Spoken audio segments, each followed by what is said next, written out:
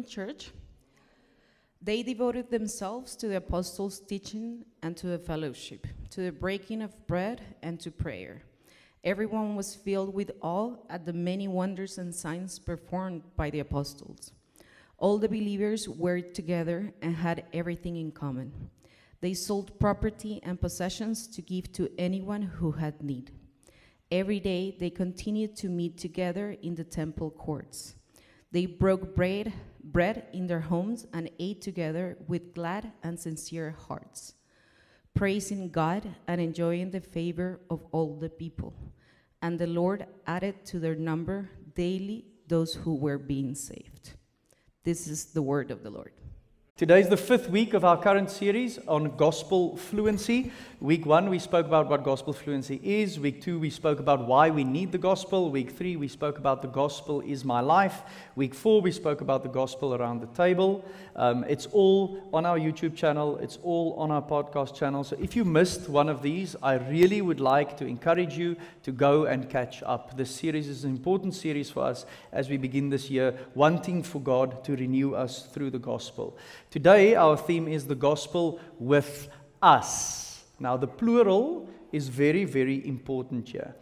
Everything that I'm saying today, I'm talking about we, not me. Our scripture reading comes from the book of Acts. Acts is the origin story of the church. How did the church come into being? And then obviously, what did the church do? How did the good news spread? And how did the disciples of Jesus, the apostles, which was his followers when he was on earth, how did they keep on spreading good news and sharing the good news and seeing the kingdom being ushered into this world, right? That's Acts. Now, if you look at Acts, you'll see diet and you'll see exercise. Let me show you a picture. Some healthy food. Let's just get the imagination going here. I mean, that's very healthy. Do you know what I mean? And then let me show you a picture of exercise, just to get the imagination going. There we go. Most of us said diet and exercise is the way that we keep healthy. Diet and exercise takes devotion from you. Okay? It takes commitment from you. And in the story of Acts, we see what the church devoted themselves to. Let me show you a picture of myself. This is me on a bicycle. Now, if you haven't known me for long, you'll go, oh, that's Reino on a bicycle. But if you've known me for long, you'll go, what? Reino on a bicycle? That's really odd, because I'm actually a runner. And by God's grace, I'll be running the Comrades Marathon again this year. In 2021, my dad said to me, listen, I've got a team entry for a race called the Trans-Baviaans mountain bike race. We are going to do it in a team of 2. The entry is paid for.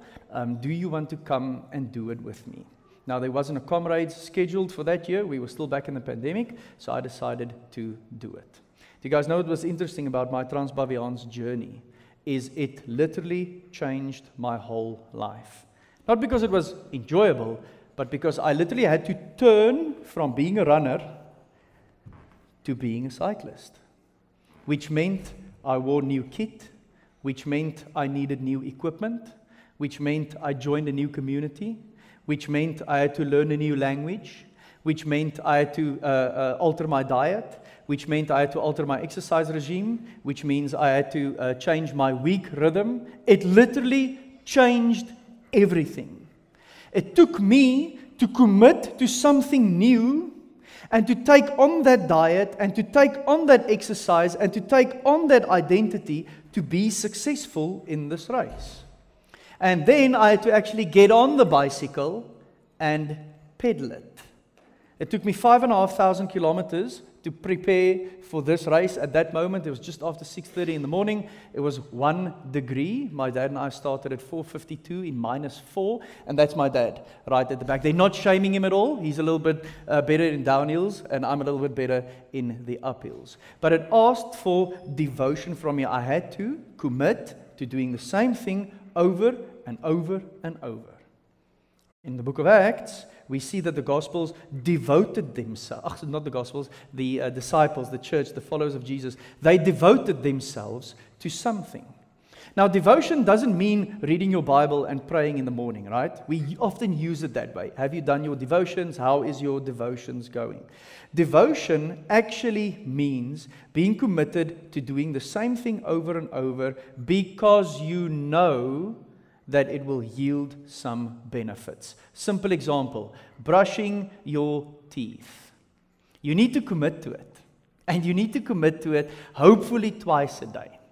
And you commit to it by doing it over and over because you actually do believe that it'll be great for your dental health. Do you guys know what I mean? None of you, well, I hope none of you skipped this morning because that's just one of the things that you do naturally, right? You have to get to this.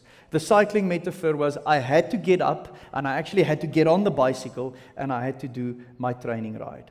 The stuff that you are devoted to shows what is important to you. Why? Because that's the things that we prioritize, it's the things that we repeat, and it's the things that we keep on doing because we believe that it's actually good to us.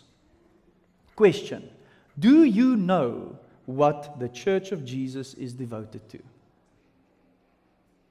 Do you know what the Christian is devoted to? If you are a believer, I really do hope that you know. And if you're a non-believer, I don't expect of you to know, but I do want you to at least look at what the church is supposed to be devoted to. And then if you still choose to reject the good news and not be part of the church, then at least just reject the real thing. Because this passage in the book of Acts and the book of Acts actually show us what the church is supposed to be devoted to. So the teaching text of today is a snapshot of the diet and exercise of the early church. Let me show you. So the highlighted words in red is what they devoted themselves to. And then the highlights in green is explanations of how they did it, right? So it's like diet and exercise. This is what they ate, and this is what they did while eating this. Okay, this slide will be up as I continue to preach, so you don't have to take a photo of now or memorize all the red and greens. If we take these verses and we pass out what the church devoted themselves to, we actually see 10 things. Let me show them to you. Now, I'm not going to preach a 10-point sermon, just warning, okay?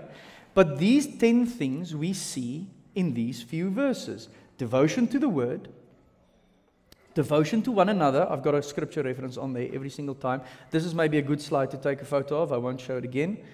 Devotion to the Lord's Supper, devotion to prayer, radical sharing and mercy ministry, especially within the church, constant interaction with one another, gathering in both large and small groups, a spirit of all gladness and praise to God, an attractive faith, and everyday evangelism. That's what the church is devoted to. That's what it was devoted to. That's what it still is devoted to today. And that's what it will be devoted to in the future. Do you know this? And not only do you know this, are you devoted to this yourself as a Christian? Because this will make us fluent in the gospel. Okay, now, I couldn't do a 10-point sermon. That would keep us here for 2 hours. So I'm going to do a 4.1. Okay. With the question, what do we need to be fluent in the gospel? Remember, gospel fluency means knowing what the gospel means for every aspect of your life without having to think about it. It's like speaking a language that you are fluent in. And we feel like in the beginning of the year, we have to pause and speak about our own gospel fluency. So there you go. How do we attain gospel fluency? By biblical nourishment, loving fellowship, vibrant worship, and word and deed outreach. I'm going to do a prayer for us now. Before I do that, may I ask you to posture your heart for some really hard questions. I am going to press in very deep today. Not because I feel like I want to judge or rebuke you, but because I feel that is what the Spirit laid on my heart. So if you are going to fight with me, you won't be able to hear the word. So posture yourself to go, okay, Lord Jesus, I am one of your followers. I've confessed it with my mouth. Your word is going to speak to me now, so speak to me. Let's pray. Father God, as we open up your word, we are glad that we can and that we have the opportunity to do so. We are also open for you to do in us whatever that is. We know that you want to form us into the image of your Son. We know that you want to bring fruit forth in our lives. We know that you want to make us new and redeem us. We know that you want to give us life and life in abundance. We know it is your will that we would know you and your word better. So, Father God, in light of all of that, I pray that you would do exactly that as we continue to study your word together. You are our Father, we are your children, and we are keen to listen to you. So speak to us. We pray that in your name. Amen. Okay. How do we attain gospel fluency? First one, biblical nourishment. You'll see that they devoted themselves in red to the apostles' teaching. Now, it's important for us to understand what the apostles' teaching is. They gathered, we see that in verse 46. They gathered in the temple courts because of the size of the group. They also gathered in homes in smaller groups. Why did they gather? They gathered, listen, to absorb and hear teaching. They didn't only gather for a good time. They did gather for a good time, but not only for a good time. There was something that they needed to learn. This was a learning community. And they were devoted to becoming learners. That's actually the root of the word disciple, is learner. Are you a learner? Why does this get mentioned first? Well, because what they are learning is about who they are worshiping. Do you guys see that? So we worship God, the creator and the sustainer of everything, who became a human in Jesus Christ, who died for our sins and who was raised from the dead. Okay, cool. Tell me more about him. Because I want to worship him and I want to be in a relationship with him, but I need to know who he is and then also who I am and what that means for my life. If you just rewind a little bit in Acts chapter 2, you'll see in Acts chapter 2 verse 14, Peter got up and Peter started preaching. What did he do? He told the story of the Old Testament. He told the story of the birth, life, death, resurrection and ascension of Jesus Christ. And then he gave the opportunity for people to accept that as the truth and to become a new human. That's what Peter did. So Peter was telling them about who they are worshiping. And may I just remind you once again that we worship a loving, gracious, merciful, forgiving, ever-present, ever-knowing, all-knowing, almighty, never-changing God. That is who we're worshiping. And Peter then tells them about that story and then says that this God, after the sin of humanity, has always pursued humanity, has always wanted to teach humanity how to live in a relationship with him. Humanity has always got it wrong, and no single animal sacrifice, even though it's done repetitively, could pay for human sins. So God decided to sort it out himself. And he got involved. He became a human being. He dwelt among us. He eventually laid down his life. By his blood we are covered for our sins. He made atonement for our sins. And not only that, he was also raised from the dead, defeated sin and evil, and then ascended to heaven so that he could pour out his Spirit in us. And now he lives in all of us as his temples. Isn't that just the best news ever? You can also have it. That's exactly what Peter told them. That's the gospel. Okay. The apostles' teaching is something different.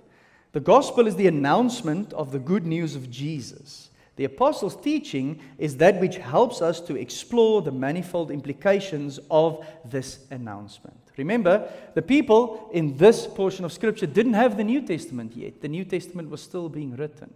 So the apostles had the task of teaching them what this announcement means for their lives, because the actual apostles is still alive in this part of the story. So just imagine this. People sitting around in a teaching environment and the apostles saying, okay guys, so this is what he said to us. I was there. This is what he did. We saw it with our own eyes. And this is what he commanded us to do. And that's what I'm doing now, and that is what you should do yourself. I think a simple way to ask it is, what does it mean to live as if the gospel is true? That's what the apostles taught the people. Jesus, as the risen Lord, alive now, what does that mean? Now, for you and I, the apostles' teaching come in the form of the New Testament. The New Testament teaches us what it means to live as followers of Jesus. And fam, it takes a lifetime to learn this. It takes a lifetime for this good news to seep into every part of our lives. That's why it requires, listen, a daily devotion to it. strap yourself in. Hard questions. Do you understand the gospel? And do you proclaim it?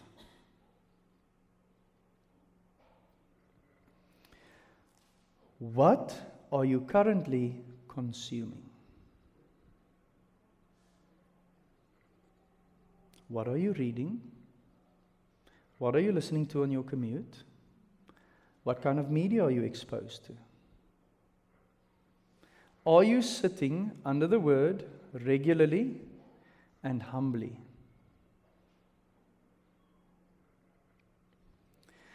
Are brothers and sisters admonishing you to do this? Are you submitting to hard truth and repenting if you hear hard truth? Are you being renewed in the gospel daily? Are you teaching the Bible to anyone? And let me just say, fam, if you're a parent, at the very least, you should be teaching the gospel to your kids. At the very least. For us to be fluent in the gospel, we need biblical nourishment. And let me encourage you by saying that this is the best time ever to actually start reading your Bible, because we've got a gazillion resources to do it. And we've got a gazillion ways to do it. Fam, we say we won't be able to do it without even trying. And I think I should call all of us out on that one. We dismiss changes in our diet and exercise before we have actually tried it. Just try it. Take the word and read it, or subscribe to a reading plan, or read with your spouse. Do it. The time is now. You'll never become fluent in the gospel if you don't know this beautiful book. I promise you that. Second thing we need to be fluent in the gospel, loving fellowship. The Greek word for fellowship is koinonia. Koinonia not only means sharing with one another, it means being committed to sharing everything with others. Fam, if we want to have loving fellowship as a church, we need to move from proximity to one another to compassion for one another. I promise you now, you won't have loving fellowship in this church if you only come here on a Sunday and you sit next to someone. You need to turn to someone. You need to look them in the eye, sawubona, ne? And you need to listen to them and absorb a part of their story, and then you need to share some of your story in return. In that way, we have loving fellowship. In that way, us versus them becomes just us. And as a transcultural church with so many man-made boundaries and differences between us, we dream of this. We dream of this community transcending all man-made boundaries and becoming one new community in Christ. Can you guys imagine in our country at this time what a powerful testimony this church can have if we actually have loving fellowship with one another? It takes time, it takes intentionality, it is difficult. And let me just say it outright, the pandemic made us unbelievably lazy and very selfish. And that is the truth. I can actually quote stats if you need me to. Because we were in isolation for so long, and we only looked after ourselves for so long, we haven't shaken off the cobwebs of the pandemic and actually approached people again, got people around our tables, and learned how to listen again. The worst thing that could happen to us in the pandemic is you can join an online meeting, mute your camera, mute your mic, and not listen. That means that we've missed, we don't flex the listening muscle anymore. Actually, this is not in my notes, but let me give you some homework. When you go home today, try and think of just 5 people who listen really well. I challenge you. I don't think you'll find 5. Because we live in a world where everyone speaks, but no one listens. We need to listen to one another if we want to have loving fellowship. Every church in this world, including Fellowship City, has ninja members. You pull in 20 minutes late, you pull out 10 minutes early. Really fast. Zip, zip. No one ever knows you or sees you. You cannot have loving fellowship if you're a ninja member. And also, if you're a ninja member and you then say the church doesn't know anything of me and doesn't love me, then how on earth should we if you pull in and pull out like a ninja? You can't say that no one in the church ever reached out to you if you haven't reached out to anyone.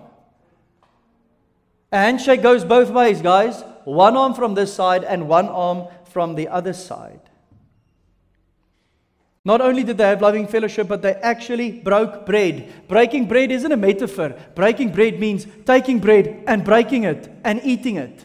They had food together. And while they had food together, they shared of themselves. They opened up their lives to one another. And in this setting, they did communion.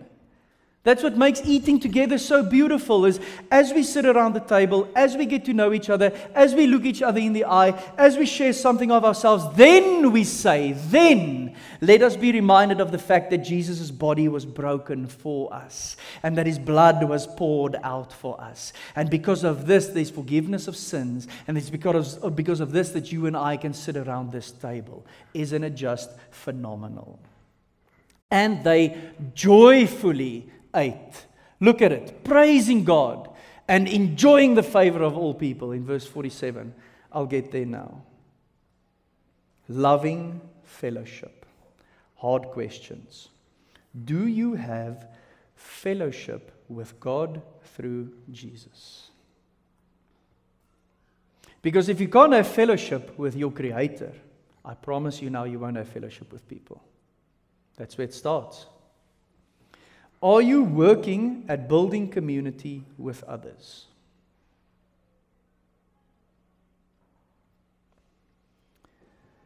Is your dream community hindering you from really experiencing genuine community? This is one of the worst excuses Christians make. Look. I am really committed to community, but this community really sucks, I would like a better one. If I find a better one, I will be in it. This one, difficult, hard. I don't like it. The people suck. They come late. Their kids are noisy. I don't like them. You're never going to experience real community if you're dreaming of a perfect community. Because let me tell you, you also annoy some people. That's a hard truth now, isn't it? All these people who annoy me. Do you know that there's people who I annoy? Do you love the idea of community more than the actual community? Are you complaining about the community rather than loving the community? Do you show up to events and meetings faithfully? I think that's a legitimate question. Are you involved in one another's lives throughout the week? Or are we Sunday mates? Are you sensitive to the needs of your brothers and sisters? Are you grateful for your brothers and sisters? And have you actually told them that? Thank you for being my brother. And thank you for being my sister. I'm very encouraged by you. Dietrich Bonhoeffer, the German theologian, said the physical presence of other Christians is a source of incomparable joy and strength to the believer. Do you believe that? Or do you think you're good on your own? So we need biblical nourishment. We need loving fellowship to be gospel fluent. Third one, we need vibrant worship. Look at it. They devoted themselves to prayer. In the Greek it says to the prayers. Now we need to double click that quickly. At this moment, at this point in time, the church in Acts is almost still entirely a Jewish community. That means that they have a 2,000-year-old tradition of praying, which means that they pray at specific times and they pray specific prayers throughout the day, and they cycle through that rhythm day after day after day. Part of that rhythm is cycling through praying the Psalms, cycling through praying the Lord's Prayer, the prayer that Jesus taught them. And when they did this, they did what? They gathered for worship. And when they gathered for worship, it was vibrant. There was something to see in it. They were actually enjoying it. One of the questions that I'm faced with often is, am I enjoying prayer? Is my posture towards prayer that I get to do this? And does it fill me with awe and with joy? I've used this metaphor before, but let me use it again. Can you guys imagine what my marriage would look like if I looked at my wife in the morning and I said to her, listen, I'm supposed to kiss you, and I'm supposed to hug you, and I'm supposed to tell you that I love you. So here we go. I love you. Kiss, hug, boom, I'm done now. Because I have to do it. Can you guys imagine what my marriage would be like? No, fam. No. I behold my wife, and then I say, I get to kiss you. Do you know what I mean? And I get to hug you. And I get to tell you that I love you. And it's a privilege. Also, after 11 years of marriage, there's an enjoyment in this relationship. I don't do it out of duty. Christians are supposed to worship in a way that when people see us, they actually see us enjoying it. So even this morning, in both prayers that were offered and in what somebody did for us, if someone stood at the door who knew nothing about Christians, what they were supposed to see is, wow, these people are really enjoying what they're doing. I'm interested. Because it seems like they're doing a group karaoke. But group karaoke is never that fun. So what are they doing here? It seems really enjoyable. It's part of our testimony that when we gather in vibrant worship. We dream of our worship and praise in this church being vibrant because that's actually part of sharing the good news. Do you know that someone can come to Christ by merely seeing how Christians interact with one another and then asking, how can I be part of this? And then you say, Jesus, right? Put your faith in Jesus and you are in. You might be a growing Christian. You might not understand or know vibrant worship that well. My only encouragement to you would be just keep on repeating these habits. Like, keep on doing what you're supposed to be doing, and you will grow in your awe, your understanding, and your joy of your own faith. These things should remake our minds. It should remake our lives. And our minds and our lives will become a response of worship and gratefulness to Jesus. Josie said earlier, one of the ways that she keeps healthy is watching what she's thinking. You see, if you enter vibrant worship and you enjoy prayer and you enjoy fellowship with God, it changes here and it changes here and it changes here. For those listening to the podcast, I showed head, heart, and hands. It's really, really important for us to understand that this would remake our lives. That's why we need to do it, and that's why we need to be devoted to it. Hard questions. Are you praising God with other brothers and sisters in large and small gatherings?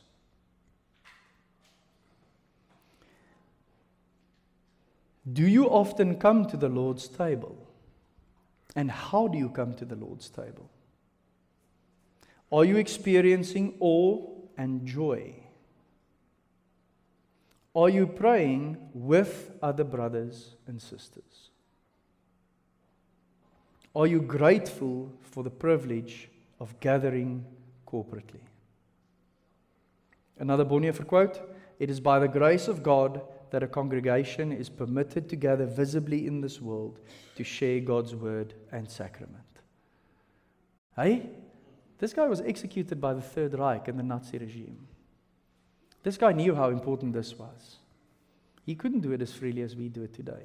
So we should hear his words.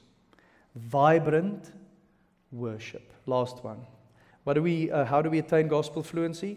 Well, through word and deed outreach. Spirit-empowered witness, right? This is what the church does in the book of Acts and what the church does today. Spirit-empowered witness happens through word and with deed. Let me show you. By word, it creates and brings into being this new community, right? So we proclaim the gospel, people believe the gospel, and through their belief and faith in the gospel, this new community comes into being. So word is very, very, very important. But so is deed.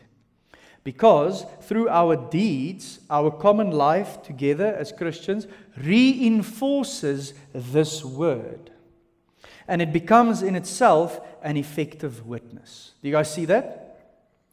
Jesus loves you with my mouth, and then Jesus loves you with my hands. Double whammy. Like, how on earth can you argue with that? Because I said, and I also did. Okay, that's an easy one. Showing someone love. How about forgiveness? That's a hard one now, isn't it? I say that God forgave my sins and yours. I say that I need to forgive you and you need to forgive me. But then I need to do it. And we need to forgive one another, showing that in our deeds. There is a part to word and deed outreach that says come and see. And I think come and see in a country like South Africa is an effective way to do evangelism. I really do. Which means that whatever we do as church, you can always invite people to it. From city group, to worship services, to men's ministry, to prayer journeys, whatever it is that we do in ministry, you can always invite people and say to them, come and see, I want to show you. Join me in this. The invitation is open. Please do that. And, listen, not but, and please also go and tell. That's really important, guys. We can't only rely on come and see for evangelism. We also need to go and tell. Every week we send a message to you saying, please pray about someone you can invite here. If you've invited the same person 6 times and they haven't come, then go and tell. That's the only other response we have. We can keep on inviting them, that's fine. But at some point we have to go and tell, and we have to show compassion to people inside and outside. So invite that person over for dinner then, if they don't want to come to a Sunday service. It's not that difficult. And if you're not a dinner type of person, then go lunch. If you're not a lunch type of person, go brekkie. If you're not a brekkie kind of person, go snacky. Whatever it is, just go and tell someone so that they know. Only 2 questions left. Well, this is 4. 2. One on the word side, are you practicing evangelism? Because if you're not, you are disobedient to the Great Commission. Period. The Great Commission is not the Great Suggestion. The Great Commission is the single most important command Jesus ever gave his church. Go and do what I already did. That's my short paraphrase or translation today. And then indeed, how are you showing compassion and generosity both inside and outside the church? I think that's a question that we need to sit with. Because through word and deed outreach, we become fluent in the gospel. Let me land with this. What I just told you now shouldn't be new to you. Fam, this is basics, to be honest. And one thing that we all know about a successful organization, person, or family is they do the basics well. Back to my mountain bike race that I did. I didn't have to train too technical for downhills. I didn't have to train too technical for uphills. I didn't have to do any out of the ordinary training. But I had to sit on the bicycle for 5,500 kilometers to be ready for that race. Basics.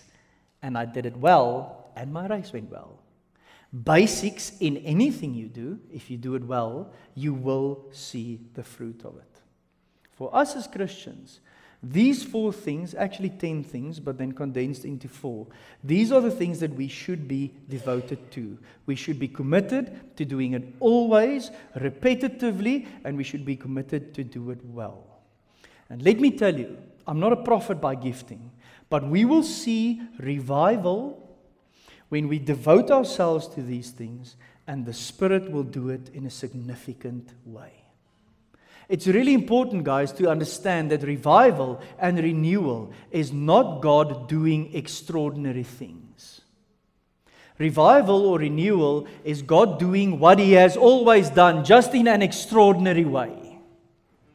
And I promise you that if we devote ourselves to this and we declutter everything else that we devote ourselves to, we will see revival and renewal.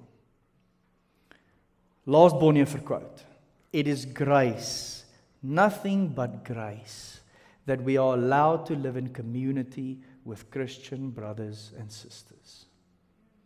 I'm going to read that one again. It is grace, nothing but grace, that we are allowed to live in community with Christian brothers and sisters. Sunmarie, I would like to invite you to take your seat behind the piano. Just before Sunmarie starts leading us in a response song, let's land here and let me just give you some time to reflect on the 4 ways in which we attain gospel fluency: biblical nourishment, loving fellowship, vibrant worship, word and deed outreach. And let me just give you some time to reflect on the hard, visceral, honest questions I asked us. And I want you to just take some time to consider, what is it that's resonating with you, and how is God busy dealing with you? Where are your devotions aligned to those of the church in the New Testament? And where are your devotions misaligned? And then, fam, hear the truth and repent and change and get back to a devotion to the things that will help us to grow and attain gospel fluency. Last thing that I want to say. At the center of all of this is Jesus. If you take the book of Acts and you take these practices and these descriptions of the church and you take the word Jesus out, it'll all fall flat. Because nothing is more powerful or more compelling to people's devotion than that which really matters in the heart. So this isn't a social club. This isn't like-minded folk. This isn't a monocultural group. These are all people who believe the same thing. And that's going to be the words of our response song as well. We're going to pray and ask and contend for Jesus to be at the center of everything we do, so that we can truly see the gospel with us. Let's pray. Lord Jesus, we want to devote ourselves anew this morning to biblical nourishment, to loving fellowship, to vibrant worship, and to word and deed outreach. And Lord Jesus, we want to give ourselves to the work and the commission of the church. And we want you to do the ordinary things that you've always done in an extraordinary way in this time. I pray that we would hunger for the word. I pray that nothing that we watch or read that is not the word will satisfy us. And I pray when we read the word that it will truly be as sweet as honey in our mouths, as the psalm writer says. That it would be a lamp unto our feet. That we would see the world more clearly because it is rooted, our reality is rooted in your word. Lord Jesus, help us to ruthlessly and courageously just weed out everything that steals our times.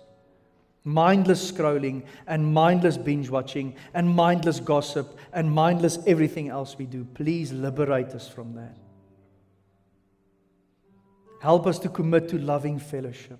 Lord Jesus, it fills me with awe and wonder to just believe that someone else who I might not even know their name can be my brother and sister, can be equally yoked with me, can journey with me, can care for me, and can love me because of your blood that binds us together. Please make us a fellowship of compassion and of commitment to one another. Please de-shackle us from this belief that we are okay on our own and that we can just muscle through life on our own means. And Lord Jesus, when we worship and when we pray, I ask you that it would be enjoyable to us. Please have us stand once again in awe and in wonder that we get to worship you, the creator and the sustainer of everything. Have us stand in awe of the fact that you know the amount of hair we have on our heads. Have us stand in awe about the fact that you chose to die for us, knowing full well every sin that we were ever going to commit. And Father God, give us a passion and an opportunity for word and deed outreach. May we speak the truth, may we speak the gospel, may we do it all in love, and may we show it by our deeds.